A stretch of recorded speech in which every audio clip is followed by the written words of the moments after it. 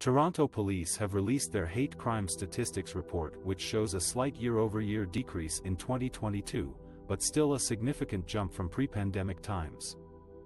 In their findings, police said 2022 saw a decrease in reported hate crimes of 6% compared to 2021, 242 incidents compared to 257. However, the number of hate crimes reported in 2022 was still 74% higher than in 2019, before the COVID-19 pandemic, when there were 139 incidents. The numbers also showed the Jewish and Black communities were the most frequently victimized groups for hate-motivated mischief to property incidents, police said.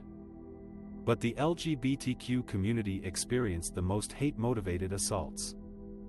Another notable finding was an increase in anti-Ukrainian and anti-Russian hate crimes after the Russian invasion of Ukraine in February 2022, police said.